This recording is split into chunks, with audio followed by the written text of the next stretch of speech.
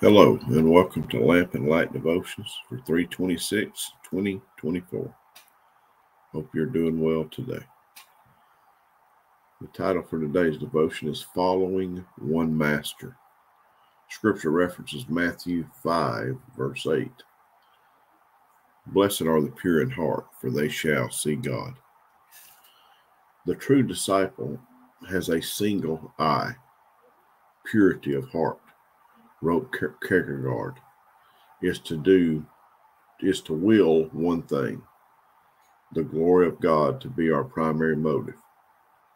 It should not surprise us that if what looked like a very simple thing, I don't ask very much, do I, turns out to be a spiritual matter, an object that reveals my heart's direction. The Lord alone did lead him was written about Israel.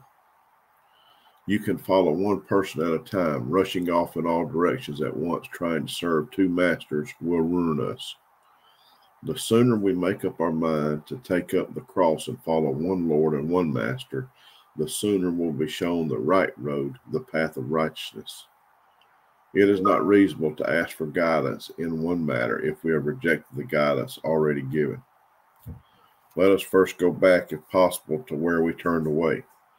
If this is no longer possible, let us confess our sin.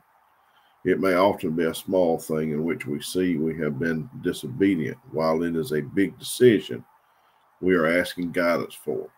But it is a big thing that has stopped us, brought us to attention, and forced us back to God.